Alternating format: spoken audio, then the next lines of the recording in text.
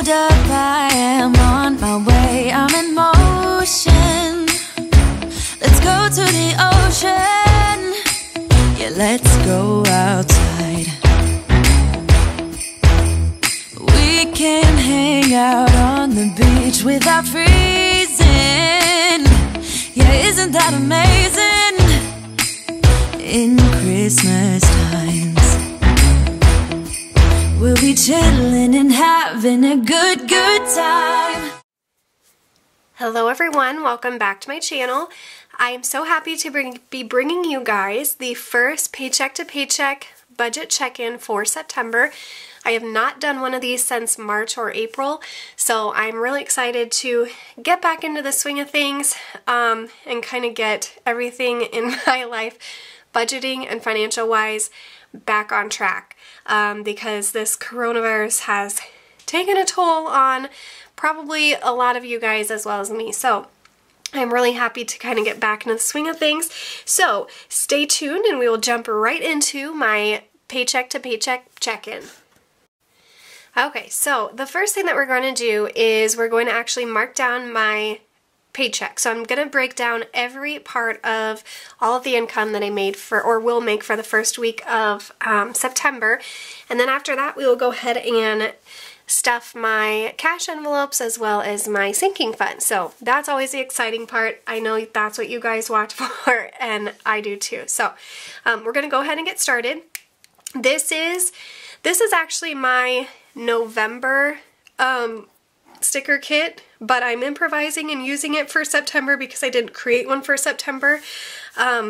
So all of this is for November. I have this one and then I also have another theme for November and I have December's up as well. 2 different themes for that one.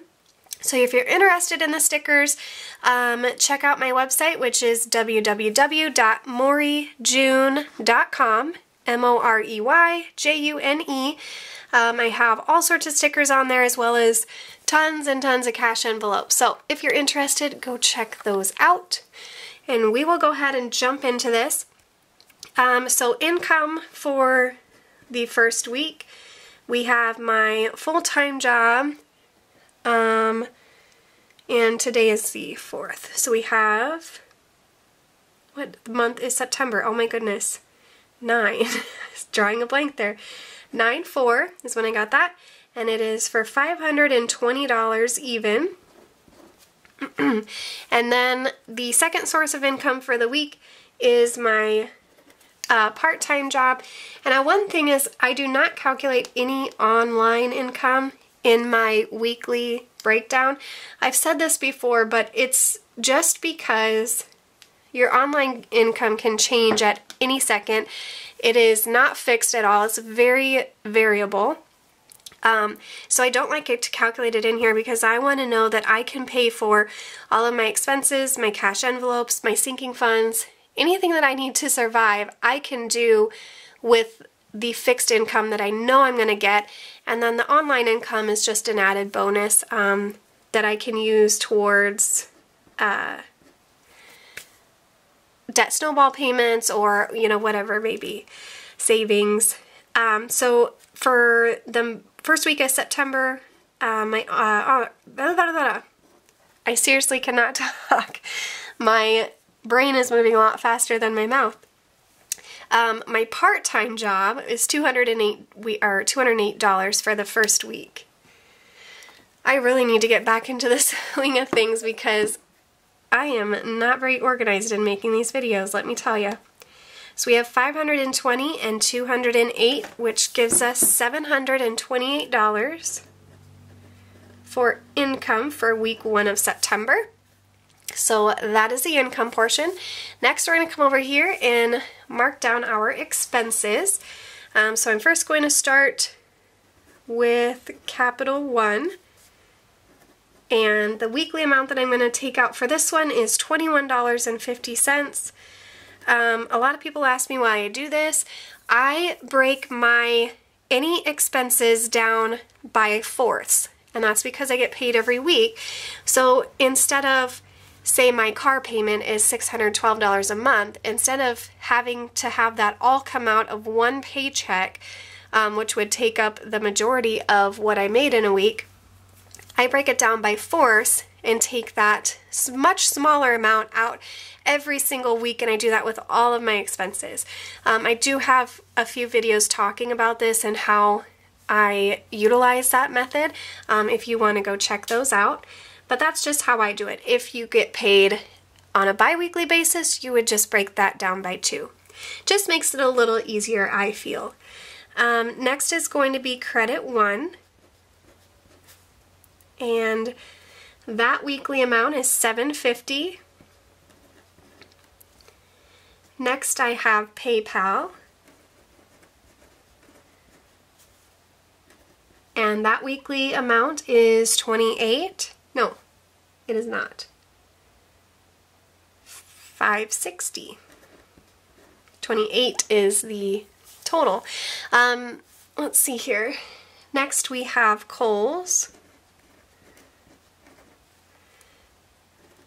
And the weekly amount for Kohl's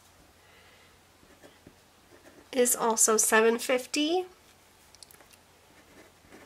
Then we have my car, which, like I said, this is the big one. So $153 is a lot easier to come up with out of this amount than $612 is.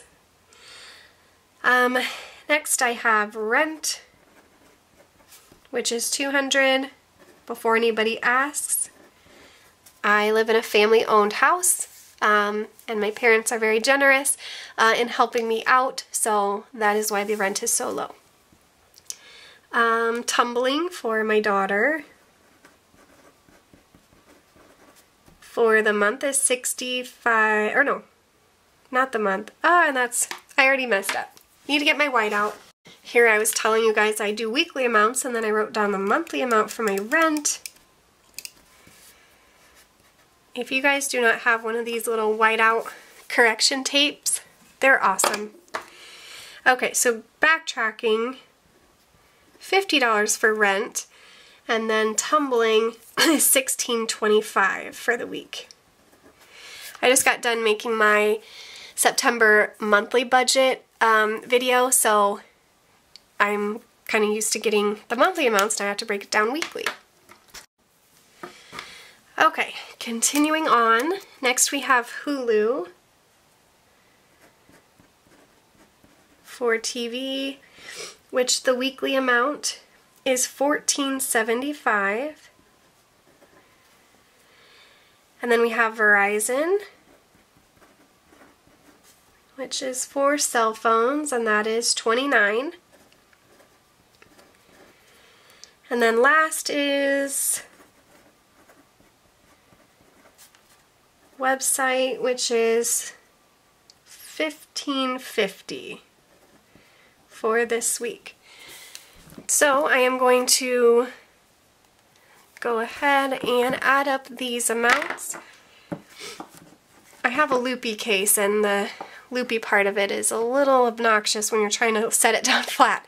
So we have 21 plus $7.50 plus $5.60 plus $7.50 plus $153, $50, $16.25, $14.75, $29, and $15.50, so $320.10, if I added that up right. You guys normally catch it before I do. So $320.10 for expenses. Next I'm going to do my cash envelopes. I have 3, which is gas, groceries, and spending. So gas for a weekly total is $45. Groceries for the week will be $80. And spending is $40. Oh, and I meant 45, not 40. So 45 for gas, 80 for groceries, 40 for spending. I get a lot of people that ask how I do $80 a week in groceries. 2 things. I meal plan And so I never go into a grocery store without a list, because if you go to the grocery store without a list, you're going to end up spending so much more money than if you actually meal plan and know what you need, figure out what you have, write a list of what you need, and then go to the grocery store. And then second of all, my family actually owns a cattle farm, so we get a lot of our meat from there, both beef and pork. We also have some hogs. So I do buy chicken from the store and then lunch meat and whatnot, but I rarely ever have to buy any type of pork or beef from the grocery store, so that also helps. So that's our weekly budget for groceries is $80, and it works for us. Okay, so next we're going to sinking funds. Oh, I forgot to total my cash envelopes. So we have 45, 80, and 40, so 165 for cash envelopes. Cash envelopes. So sinking funds, moving on to that. The first one is school tuition. For the month of September, I am only stuffing 6 envelopes, and then starting in October, I will add in the others. I think I have 14 total, but I'm just doing 6 every week for the month of September. So back to school, I use that one for school clothes, school supplies, anything like that, and that is 20 a week. I obviously just utilize those two, school tuition and back to school, in the end of August since my kids started back to school, so we are now starting over with filling those envelopes. Car insurance. I pay my car insurance 6 months at a time, so it is paid for right now. I'm just setting money aside for the next time that it is due, which will be December, which will pay for January to July, and that's $35. Car maintenance, I do 10. And then Christmas. It is crazy to think that Christmas is just a couple months away. About 2.5 months, 3 months maybe. And I'm actually going to do 100. My Christmas sinking fund has $0 in it right now. 0, zip, not a nothing. So I'm going to add in $100 every week up through Christmas so that I will have what I believe I will want or need in there for my Christmas shopping. And then last is vacation. And that one I'm going to do 20 a week. So we'll go ahead and add these 6 up. So we have 10, 20, 35, 10, 120, so 195 for sinking funds. Okay, so now what I do is I come down here to the paycheck breakdown. I am going to write out my income, my cash envelopes, or expensive cash envelopes, sinking funds, and then what our remainder is for this paycheck. So we have income, which was $728. And then we have our expenses were $320.10. Cash envelopes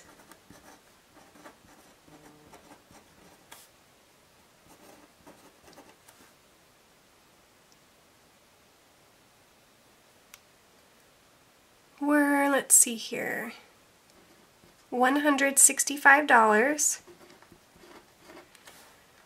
And then sinking funds were $195. So now is the moment of truth. Making sure that I have enough money in my income to cover all that I need for my expenses for the week. So we have $320 $600.10 plus $165 plus $195. Ooh, we made it. $680.10. So we will take that away from our $728. We do not have a lot left, but at least we are not, you know, at a negative amount. So we have $47.90 left over from my paycheck for this week.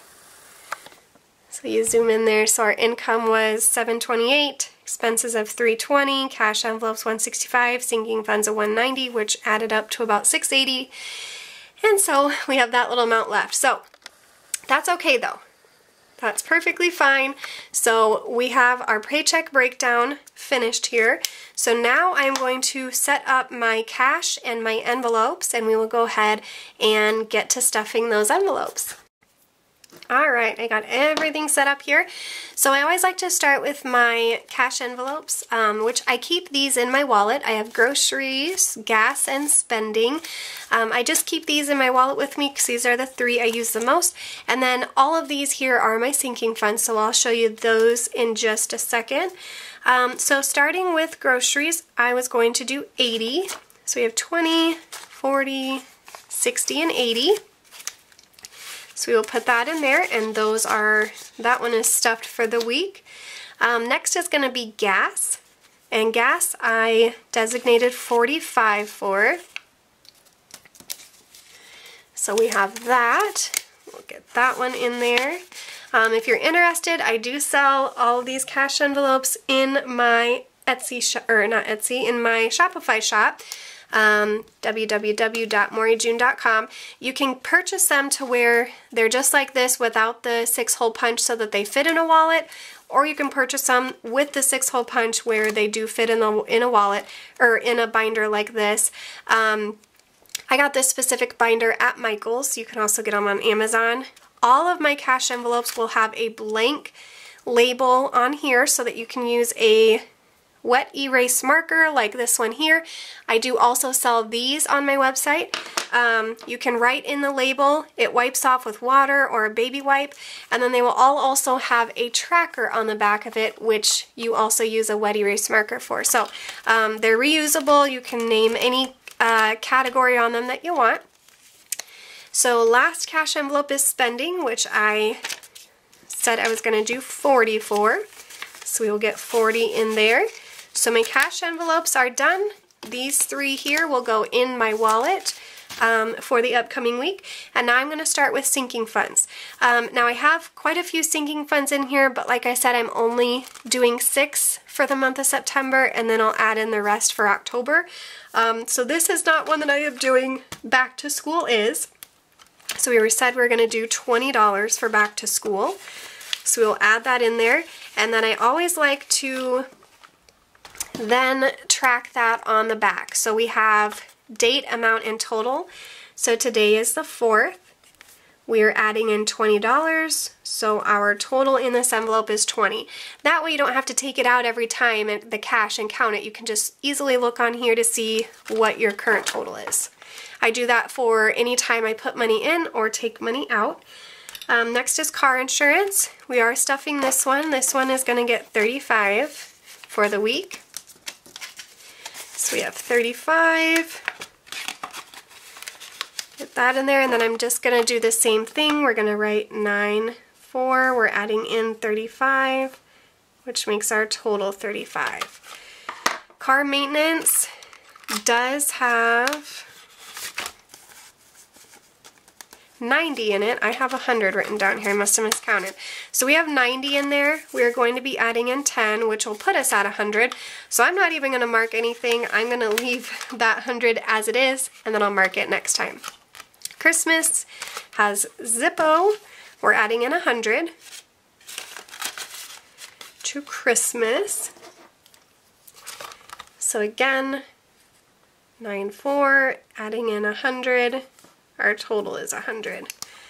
This is another one I am not doing, as is that one, as is that one, as is that one. Same with that, same with that, same with that. I like to put rent in here, but I'm actually think I'm not going to do that anymore. I think I'm just going to keep my rent in my account. and then write a check rather than taking it out in cash. But I'm going to leave it in here just in case I change my mind. Savings I'm not doing. School tuition. I just paid this, but school tuition is going to be $10, so I will fill $10 in that every week for the next year, and it will be due in August of 2021. And then the last one that we are doing here is vacation. Has nothing in it, so we're going to put 20 in there. And fill out the last one for here. Now, I do have this debt snowball envelope, so what I do with that is, so next week, whatever money I have left in my gas, groceries, and spending envelopes, I take out and I put in here. I do that every week, and then at the end of the month, I use that for an extra debt snowball payment. Some people roll over, so say I only use $20 out of my gas envelope, so I would in turn have $25 left over. Some people roll that over to the following week, but I like to take it all out, even if it's just $1, and add it to this envelope, and then it really is amazing how much adds up when you do that and you're taking the money out of here. So that's what I use that one for, but I'll just go through these quick so you guys know what all I have. This is my first child savings, back to school, car insurance, car maintenance, Christmas, and then I have my second child savings. I have gifts, household, kids, my third child savings, medical, used for like co-pays and whatnot. Personal care, I like to use this one for like haircuts. I like to get my eyebrows waxed. That's pretty much it for that one. And then rent. And then my own personal savings. I do have my savings account in Capital One 360 that has my emergency fund in it. I have over $1,000 in there. But I do like to add weekly amounts to this to then fill that as well. Then school tuition, which you guys saw, vacation, and ending with debt snowball. So those are my envelopes. Again, if you're interested in any of them or any of the stickers you saw in this video, go check out my website. And that is basically it for this week. So I hope you guys enjoyed this. I'm so excited to get back into doing videos. I said this in my last video, but the lighting right now is not great because I have one really good light over here and one not so great light over here, so hopefully that'll be fixed in the next video. But thank you guys for watching, and I will see you guys next time. Bye!